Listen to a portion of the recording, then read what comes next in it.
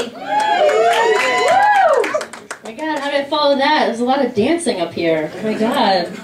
It's like I should take some clothes off or something. I don't know. If you meet my mom is amazing. You know, and I know everyone's like, oh God, she's going to talk about her mom to a therapy session. Okay, yeah, you have 5 minutes. Yeah, why not?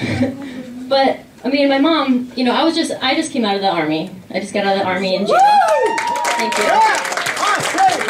Thank you. And I actually did deploy. I deployed to Iraq and Afghanistan. Survived both. So I actually feel like an actual true survivor. Thank you. I really appreciate it. It's in Afghanistan a year ago. That shit sucked. I don't recommend it. When I told my parents I was getting out, they got really excited, you know, first. But of course, you know, as mothers do, they're like, she was like, what are you going to do with your life? You're not living at home. I was like, Mom, I would never, ever, really not for like 2 weeks or anything? It's like, no, you were out. It's like, okay. So I get out of the military, I was like, Mom, you know what? I found out you're allowed 1 cosmetic surgery when you get out of the Army. 1 free cosmetic surgery. I kind of got a little excited about that, I'm not going to lie. And normally it's for like, you know, women with big breasts, you can get a breast reduction. Okay, first of all, why would you want to do that? I obviously wouldn't know.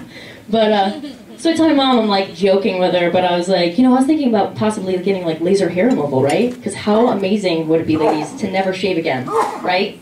Never shave again. No razor burn or anything. And my mom, without missing a beat, she's on the bed flipping through a magazine, and she's like, well, why wouldn't you just get a nose job?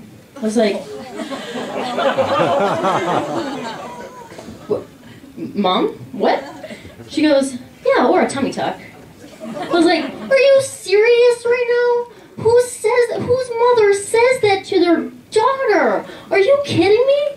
She's like, oh my God, and I'm thinking she's about to apologize. No, she's like, I can't believe I said that out loud. This thing just came to me.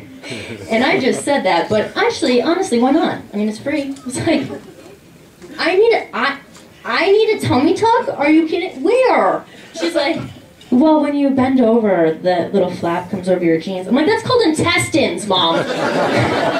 They can't tuck that in anymore.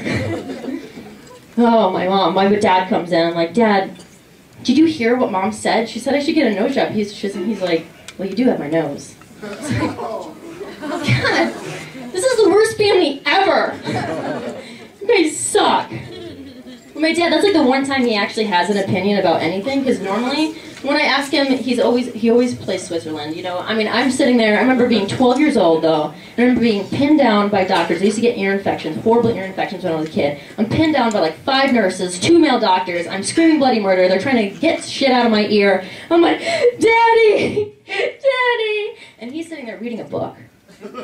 And he's just flipping through the pages. I'm sitting there screaming bloody murder.